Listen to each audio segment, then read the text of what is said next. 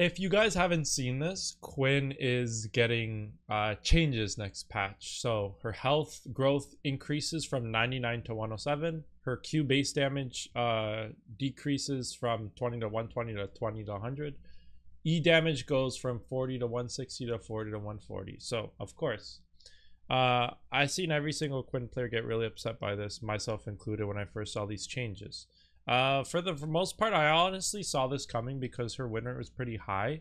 Currently, as it stands, her win rate's not that high. But I remember at the start of the patch, she was one of like the top champs, like right here. She had 53% win rate, S tier. Quinn's S tier. You see, that doesn't happen.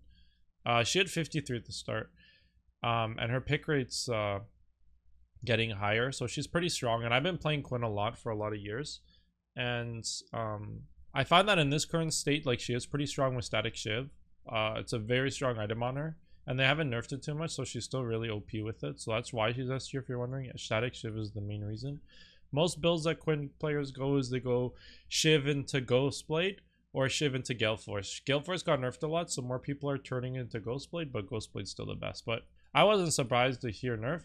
But to be honest, these nerfs aren't full nerfs, okay? So as it stands, sounds really sucky because even the buff they gave, which is your health increase going from 99 to 107, that does suck a lot, because what this entails is that your cut down value goes down. So all Quinn players go cut down top. You don't build Doran, so your health is really low. So most enemies you play against, you have extra cut down damage.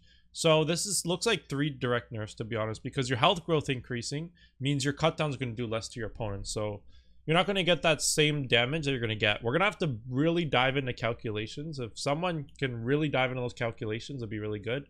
I'm sure a Quinn player would. Maybe I'll do it myself. Really dive into the math. Like, how does this change in some matchups? Like, how much damage are you losing in some matchups? Is cut down going to proc early lane phase against champions building Dorans? If so, which ones don't? Like, I really want to dive into that. That's really the only downside of this health chain. These 2 damage things at the start, it seems really bad, like really bad. But the more you dive into it, it's not as bad as I thought, because all Quinn players go W max, and you go Q max second, E max third. So you're level 18 when this E hits, and E does no damage anyway. So this 20 damage that you lose on E late game, it's just late game. Early game is the same. Like, literally is just a late game scaling. So I'm sure the scaling will be down.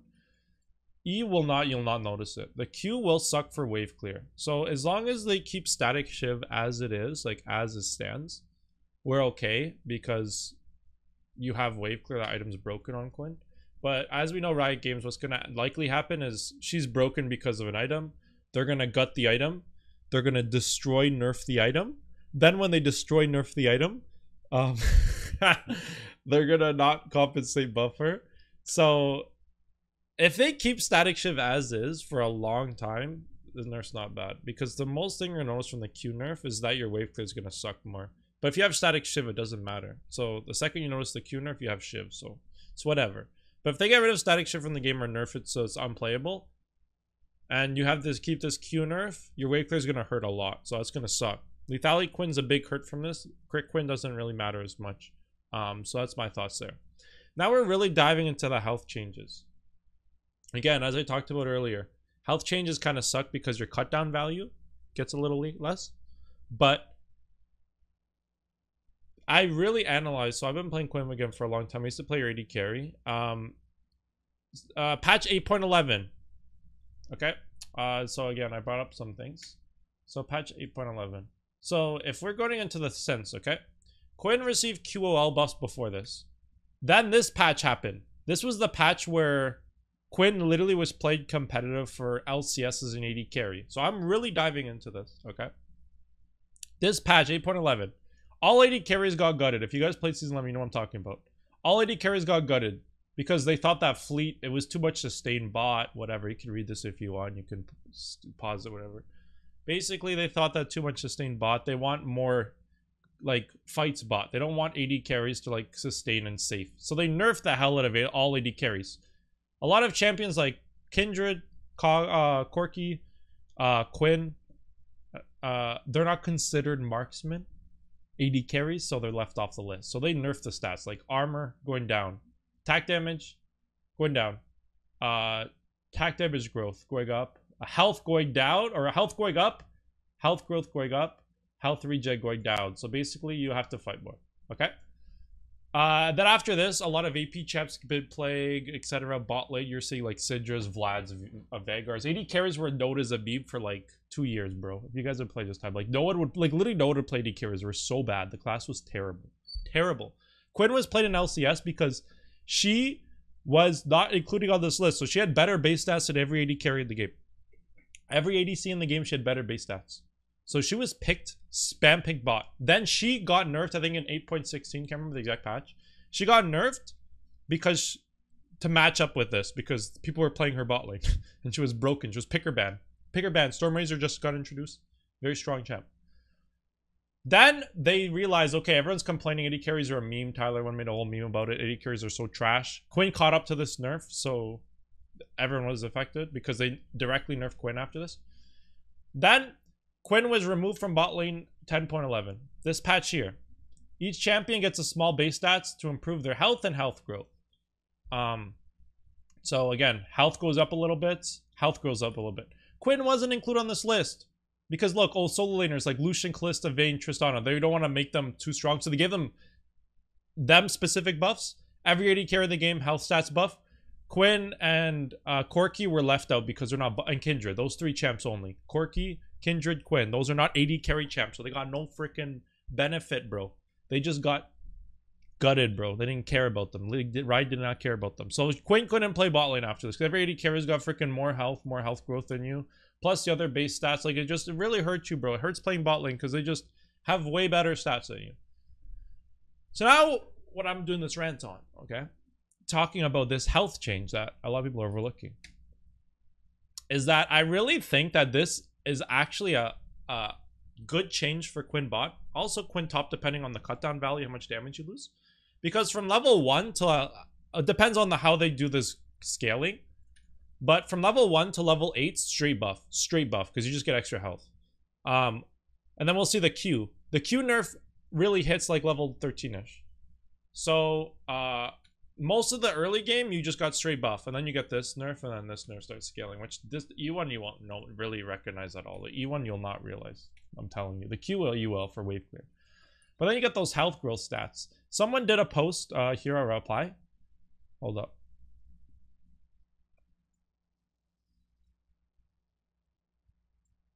A lot of people complaining. Holy shit.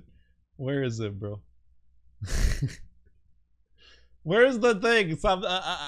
Someone posted the exact health because they did the math and I'm too lazy to do it right now. Hold up. But now there's so many people replying on this that I can't even find it. Someone talked about it. Hold up. Right here. Okay, sorry. So, if you do the math, Quinn gets 136 extra HP level 18 and loses 40 damage on your QuinnAD, which are long cooldowns, which is not bad. Ruby Crystal is worth 400 gold and it's 150 HP. So 150 HP is worth 400 gold. So you get like what, like 300, like high 300 extra gold efficiency with your HP. You lose 40 damage. So most net buff with that, to be honest, right? As you see. Then we're looking at the actual numbers because we're diving into this, right? Quinn's base health is 603. That's not going to change. Your health growth is going to change. So if we could do quick maths, 136 HP plus 2286 max late game. So I looked at the other AD carries in the game, like Lucian, Kalista. They get like 2300 HP late game. You're literally going to have the highest HP out of every AD carry in the game. I didn't dive into all of them, so I could be wrong. Take that with a grain of salt. I never did the math. But I think Quinn is actually going to have the highest HP AD carry out of every champ late game. I didn't dive into all of them. I dived into a few. I dived into like Lucian, Kai'Sa, Vayne. Like I dived into a lot, not all of them. So I could be wrong. But she also has the highest health growth, right? So look, her health growth went from 99 to 107. Her health growth is now the highest. It was already the highest. Now it's 107. So look at everyone else's health growth from this. Look, 88, 87. These guys only got like 2 health growth. 93, 90, 88, 93, 86, right? So it's like Quinn's before was already the highest. Now yours is 107. So you're massive health growth compared to other AD carries. So I think, again, we're going to have to dive into this, but I think Quinn actually has the highest health growth, or the highest health growth, yes, because we can see that.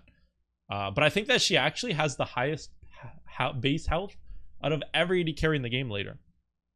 So, what am I going with this rant? I think that actually bot lane Quinn gets a bit, like, she's going to be a lot more playable if I'm seeing this correctly, of how she goes with this. And it might actually be a buff for most cases, because level 1 to 8 is just straight buff, like straight buff. You just get HP, extra HP.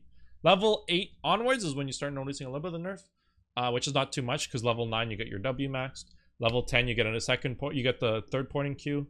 Level 11 you get your alt, and then level 12, 13 you get your last points in Q, which is when you're probably going to notice it the most. But at that point of the game you already have your shiv completed, so that's my thing. It's only an extra 134 health at 18. That's what you said, Monster Killer. It's not only 134 HP. You have to realize that if you're playing like a tank and it's not that much. But when you're playing a squishy champ, this health matters a lot. Because Ruby Crystal is 400 gold and it's worth 150 health. So that means 150 health in the game is worth 400 gold in stats. So you basically get like almost 400 gold worth of stats late game. And it's really going to get an AD carry champ that's squishy, because the more health you get, the less chance you get one shot or die.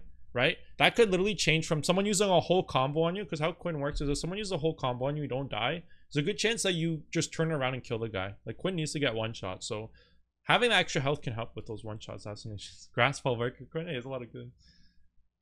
So yeah, that's what my my rant is with that.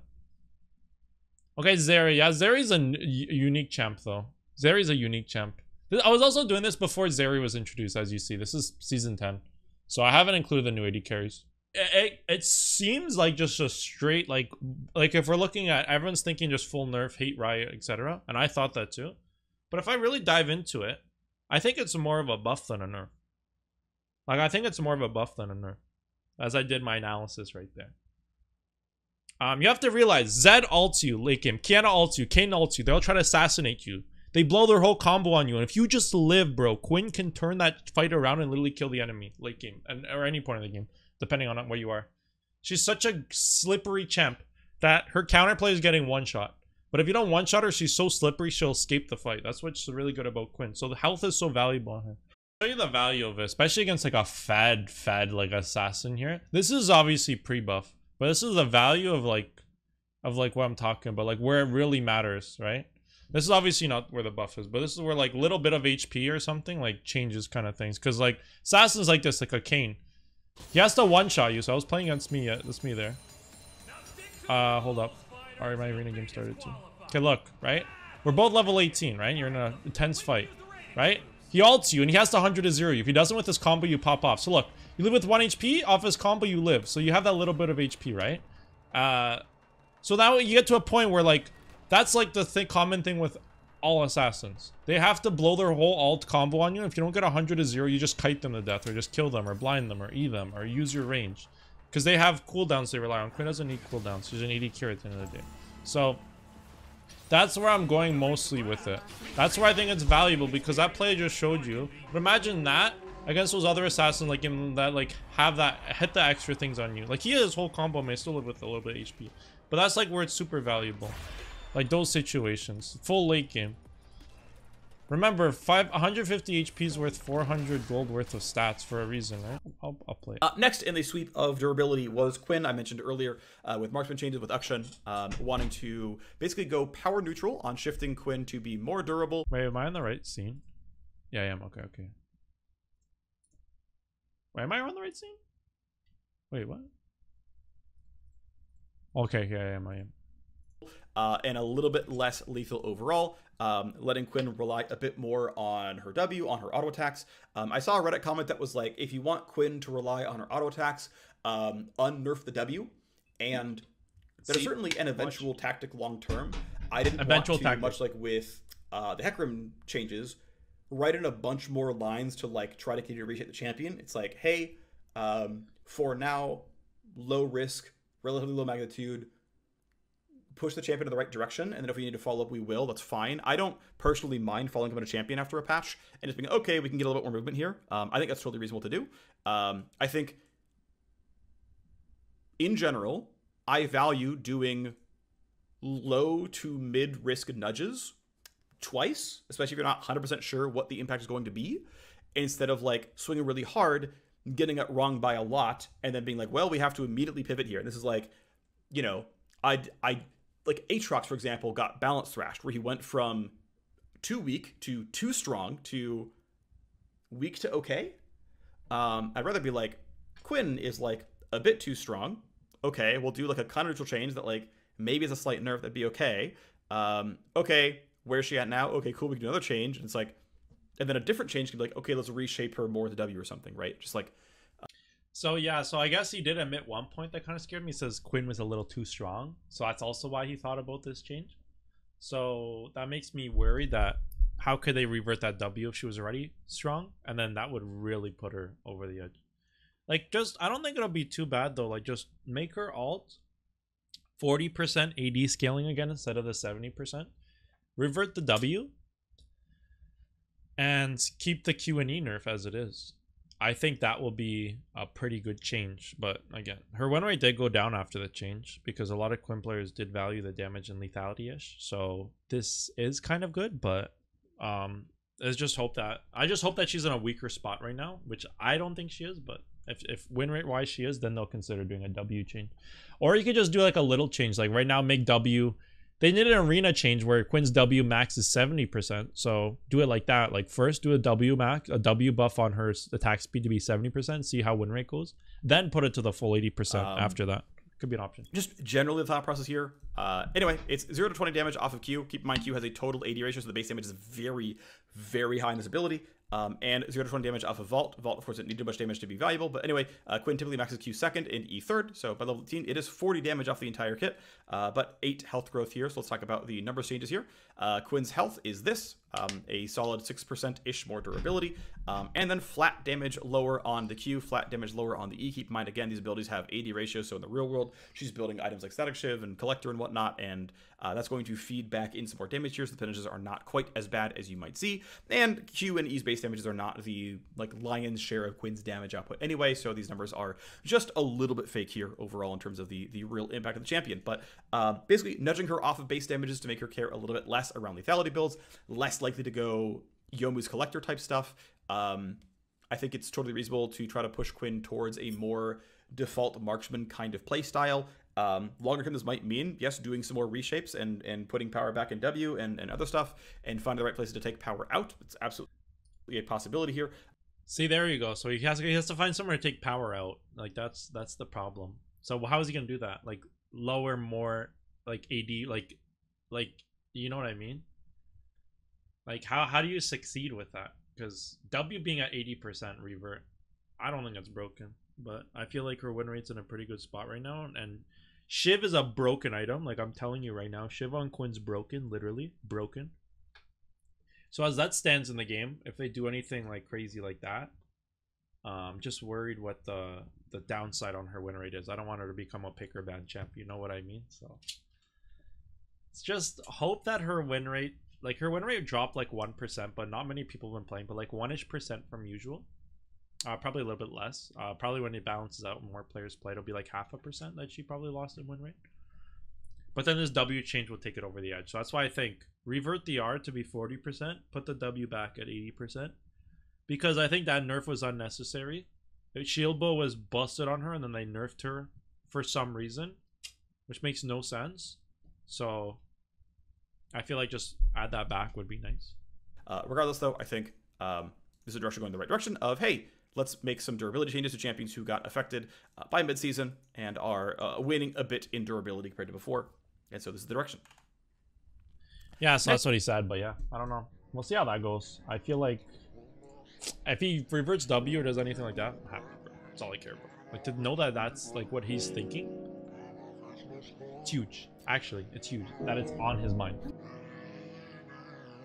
I've been trying to pump myself, me first. You and me go backwards. Tired of all this reverse. Got my face mask on.